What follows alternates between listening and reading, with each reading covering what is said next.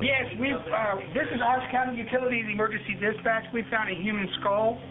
Oh my gosh. What's the location, please? It's right off of Suburban and Chickasaw in the Kelly Anthony area, right by the... Oh.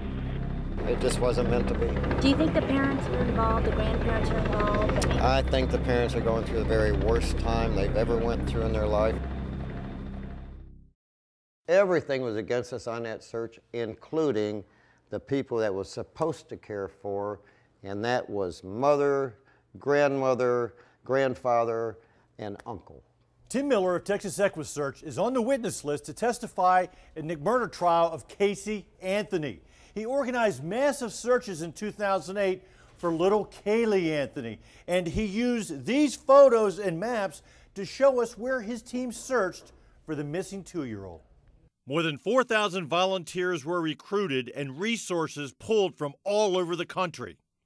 Our Kawasaki mule here, we had some volunteers in Florida that were using this mule, and we was across the street from the school, and it's basically 200 feet away from where Caylee's body was found. They ran this mule in the water, and the water was this high. Water went in the motor, and that was on our first search. And that was right, you say 200 feet from where they found... 200 feet, wow. 200 feet.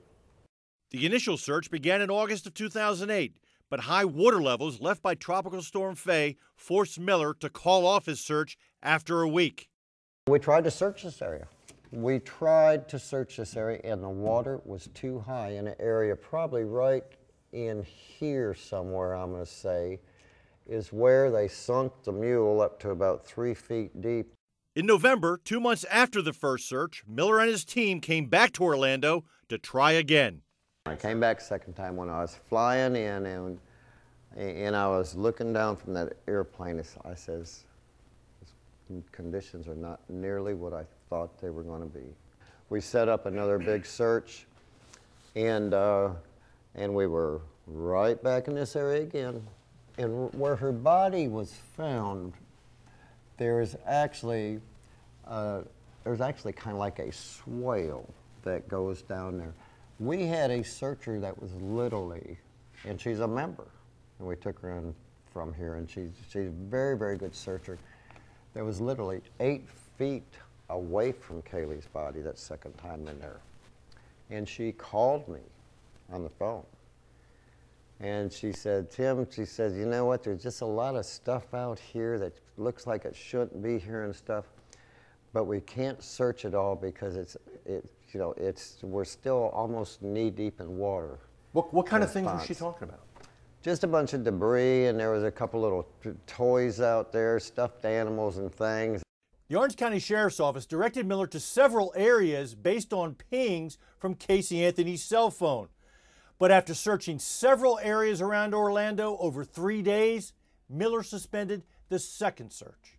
Breaks our heart to leave again without finding Caylee. No way in the world would I ever believe that Caylee is still alive, but I will support the Anthonys in anything that they're going to try to do.